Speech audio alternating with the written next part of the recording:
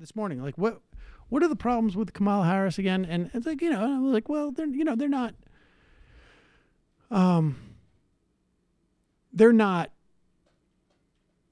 they're not any, I think, that ultimately are going to sink her candidacy, but they could.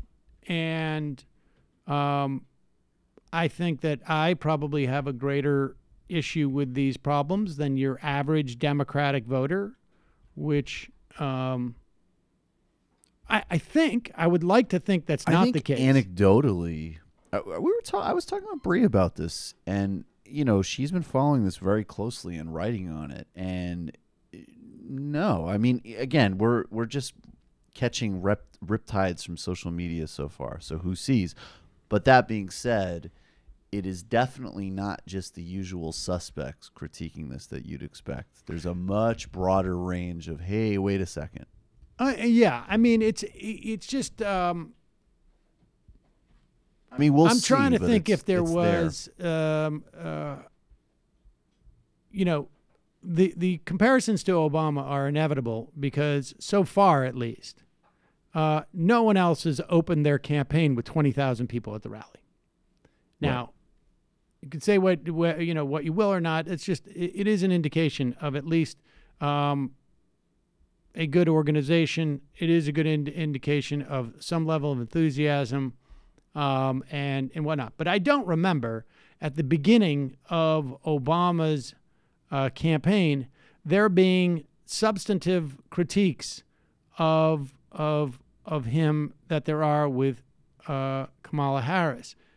With that said, Obama did not have was a little bit more studious in not taking certain positions in certain, in his roles. He was a legislator. He also wasn't a prosecutor. And he wasn't a prosecutor. There is some right. I agree with you that, yes, of course, there's progressive prosecutors, and you don't want to have a simplistic no prosecutor view. But, I mean, she was a highly aggressive prosecutor, which Obama was not. Right. The highly aggressive part is That's what is the problematic. Problem. No, I agree. But I just and, wanted to add that so we didn't do this simplistic frame you don't and like. In an era where we are still, I think, in an era of, in many respects, I think the whole Trump epoch could be considered hopefully the culmination, maybe just an era of lack of accountability for some elements of society, whereas there is an over-accountability for other elements of society.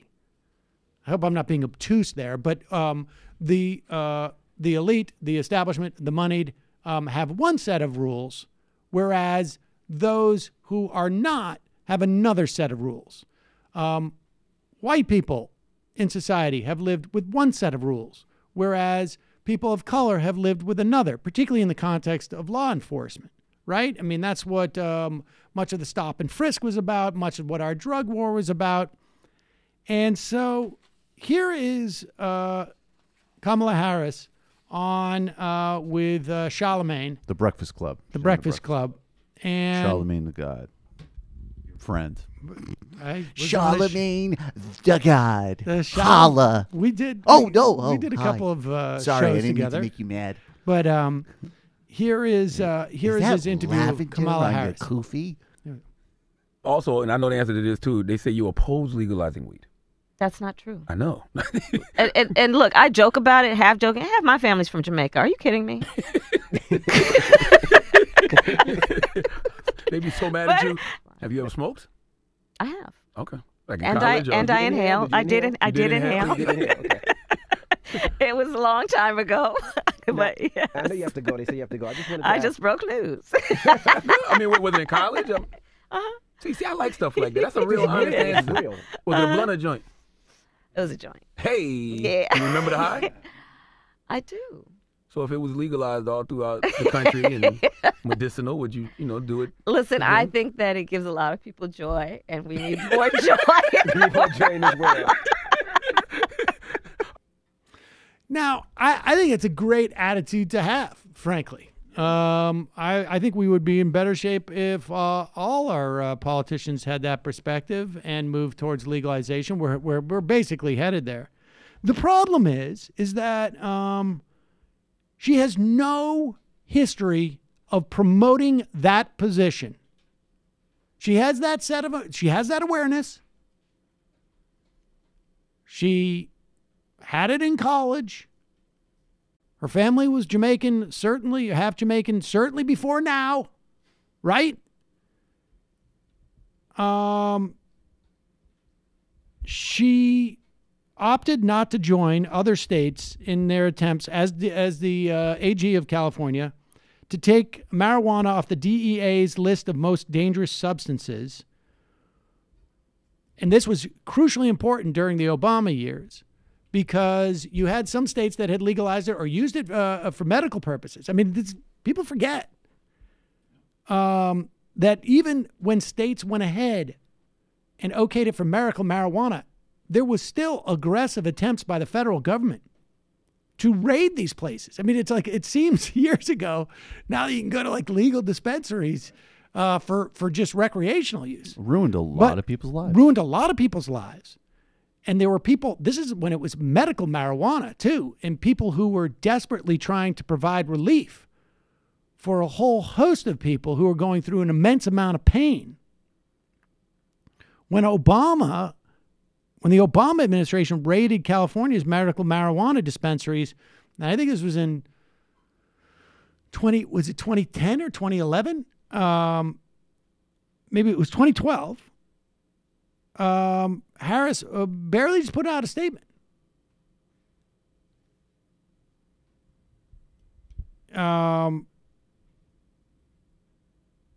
In 2014, her Republican opponent I think it was this would have been for, was it Senate? 2014 would be Senate.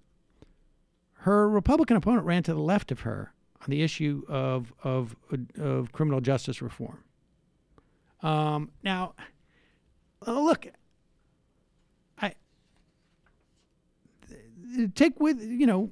this is, I think it's a legitimate critique of, like, where are you on these subjects? Well, I think and what's going on? It's one thing to sort of like laugh this stuff off now, but you were in a pivotal position to change the policy on this. I also just find it very, and I'll draw a thread because I think, there's a clip of her floating around from several years ago where she kind of laughs off a marijuana question. And I remember when Obama was president, Obama, he got some decriminalization questions early on, and he kind of was like, "Hey, ooh, what's the question, big stoner?" kind of thing. Right. And first of all, whatever, forget, who cares about hypocrisy? But I'll make an exception in this one, which is like, especially for people who are open about their drug use, and laudably so, but the fact that other people who got caught couldn't get college loans or spent time in prison for nonviolent offenses instead of having, a career or a family is pretty sick. But I really don't, I guess what I'm saying though is I don't like this flip where it's like almost the same tone, but the substance has shifted. It's literally like several years ago, it's ha ha ha, whatever, pothead. And now it's like, ha ha ha, of course I support it. And it's like, well, what happened in the interim when there wasn't any substantive shift? I think what you just said just before that is more relevant because there has been a history of her in her role as AG. Okay, look, these are documented things. There was a significant amount of support within her office to bring charges or to investigate, I should say, to start more than a preliminary investigation, because the preliminary investigation was done on Steve Mnuchin and One West, okay? She killed it. This is reporting that existed prior to her even anybody contemplating the idea that she might run for president. There is a pattern here of poo-pooing criminal justice reform. And when we talk about criminal justice reform, even the most moderate of edges of the reason why people engage in that advocacy is that the system is really unfair. And there's no one who's listening to the sound of my voice who doesn't agree with that notion, that the system is really fundamentally unfair. We know it in the context, broadly speaking, of the drug war, but we also know it just in terms of, across the board, that our criminal justice system incarcerates far, far too many people. That is unfair in terms of who is targeted and who is policed and how. And even if she was not sensitive to that issue and was across the board of harsh prosecutor, I would have less of an issue with this. But at its heart, what she does not seem to have any appreciation of or any record of appreciating is this unfairness, which she was actively engaging in and supporting. And that's what I find problematic, is that the subtextual narrative here is there are some people who deserved to pay the consequences of things, and there are other people who are not.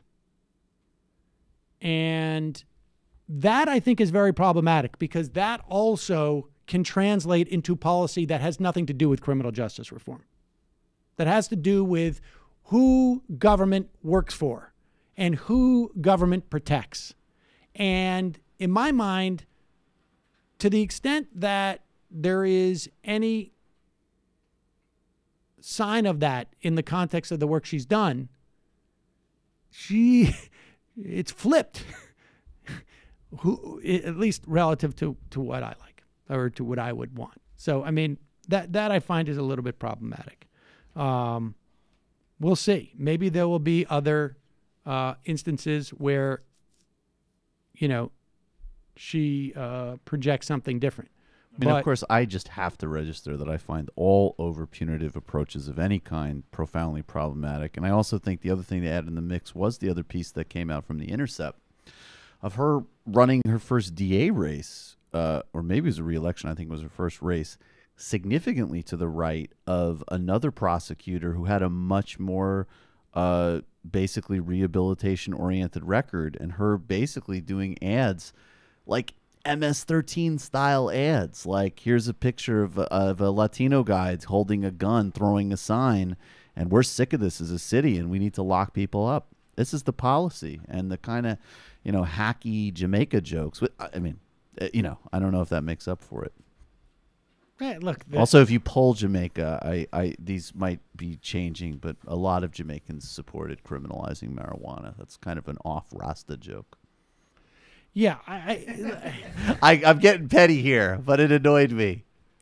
I'm less concerned with more concerned corny about dad that. jokes type of situation. I'm more concerned about the Jamaican humor, of course. But I mean, if that's the case, if she feels comfortable saying that now, how did she feel comfortable before? Right. With all that stuff.